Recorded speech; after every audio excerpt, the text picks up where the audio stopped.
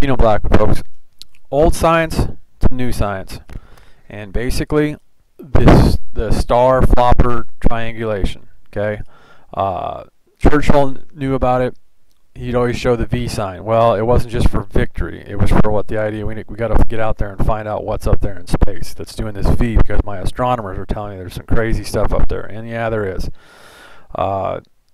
It's not just the tape when you go through and win the race, and yes, they'll turn around and say that it's athletes running and going through a tape, I'm sure, or something like that. I haven't heard the spiel yet, but the idea you will see the V's and triangulations, and also these etches of these lines, okay?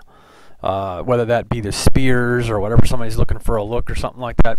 Basically, if something crazy was to happen, okay, and then you got to also remember it is 2012 that it initiates, because it's 2012, okay? But the idea that they are looking at 2012 is the idea they know that this stuff coming around. We've got just here on the 15th of December of 2011, we've got Zenith is going to be in a perfectly dead on with the South Pole. So let me edit these photos.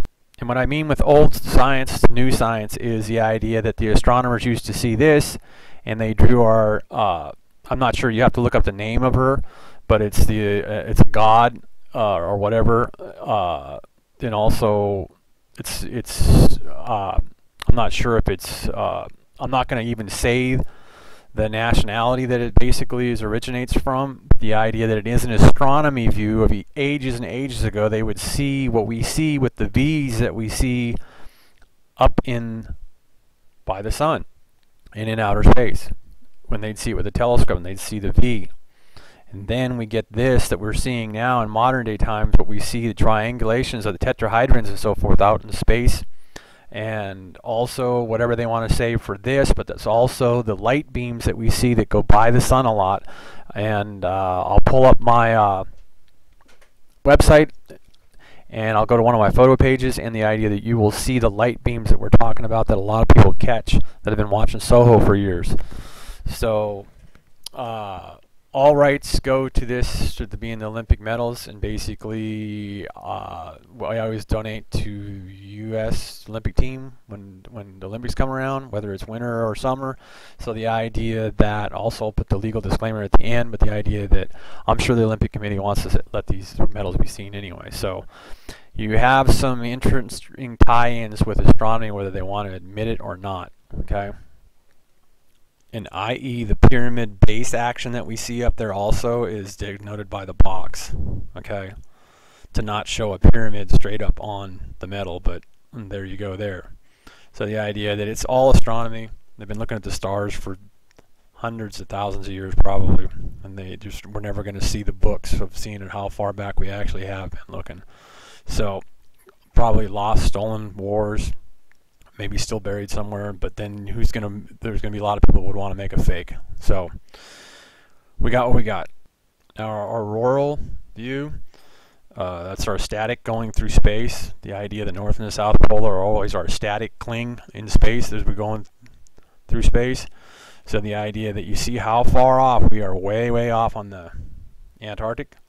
And the idea that I will show you the sun right now. We got that blown up at 400, and I'm going to show you some images and some photos that are very amazing that we've seen a big, and then we did see this yesterday. And remember, this is more than likely flop. This here shot of LASCO 2, they got it to you upside down, okay? To confuse you. They don't want you to see, or they just do it just to test you, to see if you actually know anything about what's up there, or if you've been looking for a long time. So Karasov knows where, oh yeah, he's been looking for a long time. Yep, Beanoblack the prick, yep, we know about that guy. So he's looking at there all the time. Nothing better to do. And I want to thank the Brits again for some great pictures down there, and as you see here, it says that it faces north, right there, northwards, okay, and it's true, because the sun comes up from over here, which would be east, but the idea that this, at that time, 101 in our object is our bright, shiny object. Again, at this UTC time, again, early there, the sun comes up behind the screen shack and goes all along the horizon when the sun comes up. This is our bright object down there. I have photos also from a ship.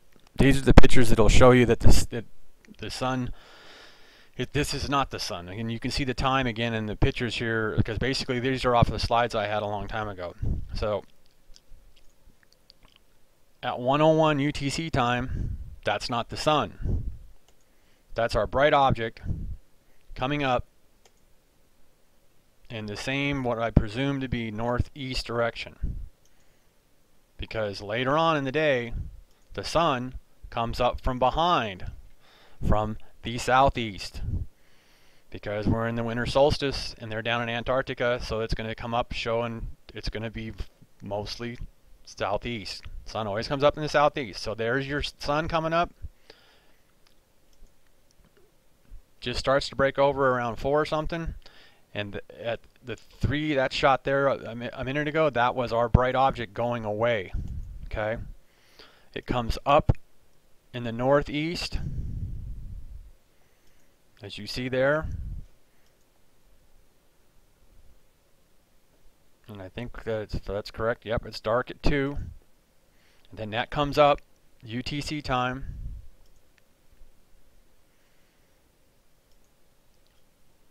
And then we move into it going away. And at 4:43 UTC, the sun starts coming up in this direction, coming back that way. So i.e. 2 suns, folks. Because there's the sun coming up.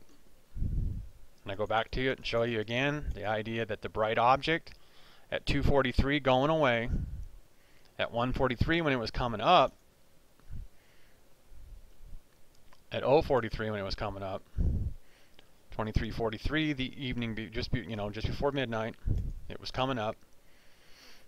And there's your proof that the idea that that's not the sun, because it does not come up where we will show you right now that this is the sun coming up. That's the sun coming up at 5:43. And there's your sun. Earthquake maps are a little bit busier than what they've been for a while, because we've been pretty calm for a long time. But as you can see, the calm comes from the idea that the South Pole has been kind of calm. But I showed you earlier on the aurora that the idea that we're way off down there. So is it starting to balance out where it wants to be for before the next turning of next year? Okay, since we're in the winter solstice, and Philippines, you had a lot of action there. So, and this was basically all at 1:06. You should see down on the clock, Central Standard Time, folks, is what you're looking at on the 13th here. 13th of December, 2011, folks. So to hammer it home, there we are. That's how far we are off on that. That's Antarctica, and that's your aurora on the South Pole off. Now, folks, I've seen it. 2 different sites said that this was NASA's Solar Historic Observatory did this for this guy. Okay, the guy in Australia is the one that's supposed to have found it. And I do believe there's also U.S. observers down there in Australia most all the time. We've always kind of known about. There's been movies, I think, over the years of it, them down there sitting there and watching with the satellites and so forth. So this is the image. But the thing is keep in mind is this is moving across the sky, and they're going to say there's possibly going to graze the sun on the 15th. Check this out. What's moving along with it? What planet is that that's moving along with it there? That's what I'm very much interested in, because we know that that's a planet somewhere up high. More than likely, since the band gets lower, it's probably be up higher here. There's a planet going along with it, or some object. Okay, so it's not just that comet there. And the idea in the past, I've seen the green footage, and we've seen the red dots that were humongous when Elenin, and the idea that Elenin didn't hit anything or anything like that, but when it comes by, we had a lot of earthquake, and a lot of. So this is going to be coming by on the 15th. Let's take a look at a lot of the constellation maps and stuff like that. Okay, but the idea, like I'm saying, is what planet is that's going along right there when they took the shot? Why didn't they say, well, here it is streaking by this planet or that planet? Okay, and also look, we're going to show you some Mercury pictures real fast. So I guess a big shout out to Skull and Bones and Harvard University or whatever the heck, or maybe I've got that wrong and pissed them off. But anyway, this is Harvard, and they got a nice map for us to look at here on the internet, educating. Sharing and educating, folks. So here we go. Zenith is going to be on the 15th of December. It's going to be dead on the South Pole. Jupiter, Uranus, Neptune is going to be right behind it. Let's look at some other constellation stuff of today and when it's going to be moving. And also the idea that this proves right here, that's showing you that on the 15th that it's going to be dead on, or between now and the 13th and the 15th, this is going to be dead on the pole down there. Okay. To prove I'm not blowing you, there you go. There's on the 15th. It should be there. Dead on the South Pole. Now to save time when you are looking at this, folks, I'll even knock it down to 150%. When you're looking at this, take in mind that you can eliminate all this stuff that at 1 a.m.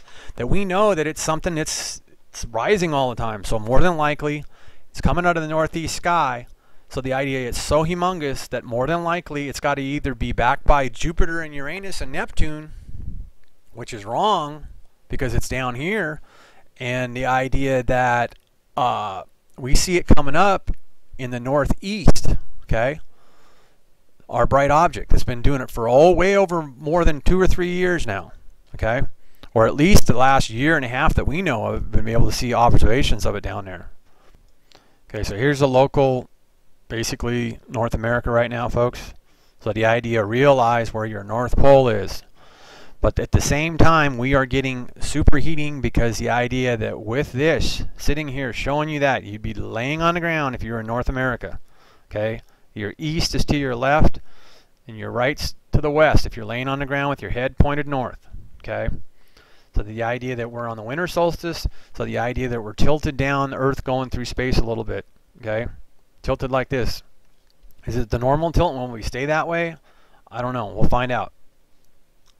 Because here's zenith right now currently.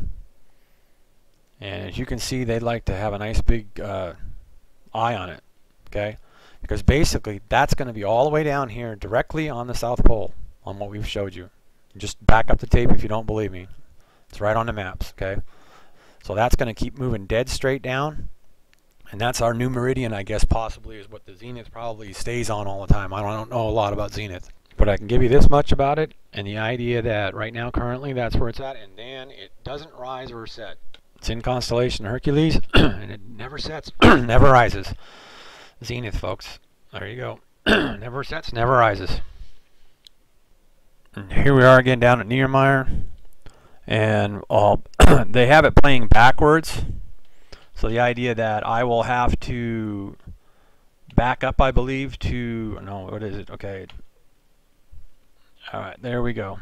So this comes in earlier.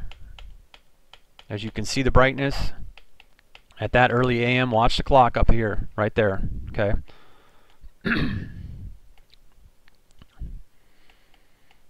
Okay. Otherwise, that's their normally 23 to 24 hours. They're still getting some light from the sun from the very, very back side. But here comes our bright object. Okay.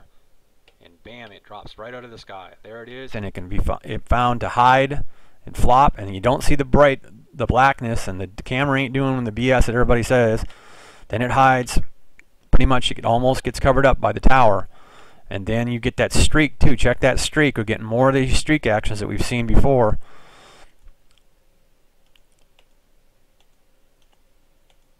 And there it went through, and we got flop, flop. Now, my question on this, was there more than one? We're going back through the footage here, okay? So it came in. That goes, is it gone and gone, or does it go back and then flop back into us? Now, more than likely, it goes back in and flops back into us. When the unique thing is the idea, is this thing going to hit the ground eventually down there? Because let me show you this shot. And real close, real fast, this was a clear day not too long ago. Kind of go fast and it blurs, but it got blocked out by the conning tile, and then you got the blue and red that gets projected down. So that one moves off, but let me show you what I was wanting to most dramatically. And this is the most dramatic, folks. At 6:28 or 6:20 UTC time down there, that shaped around the edge of the building, folks. And it was part of that. Okay? It was part of that. And as you've seen in the footage earlier, go back and play the tape of just today's video, how it flops in and flops back out. Is it some kind of radar?